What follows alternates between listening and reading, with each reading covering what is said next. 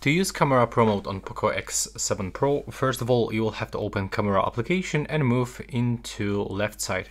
And as you can see, first of all, before you start using this mode, I can highly recommend you to click on this small information icon, where you can find a description of every feature for pro mode, photo, video, and time-lapse, long exposure, director mode, watermark. Basically, you can find here everything, whatever you want to, if you want to get some knowledge right here, there we go, we can find it.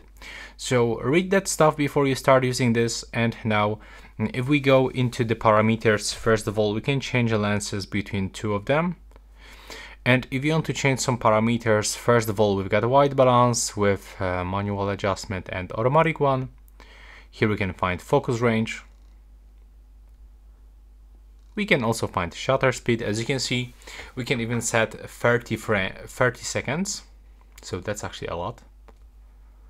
We can find ISO and exposure compensation.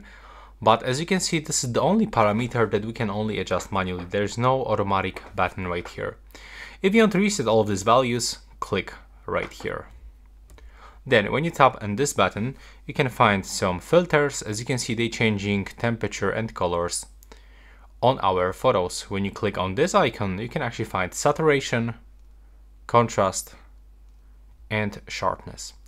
And by tapping here, you can find some other options, like for example, you can enable voice shutter, 50 megapixel mode, timed burst. You can even turn on exposure verification. So yeah, that's how you can actually use the Pro mode on POCO X7 Pro.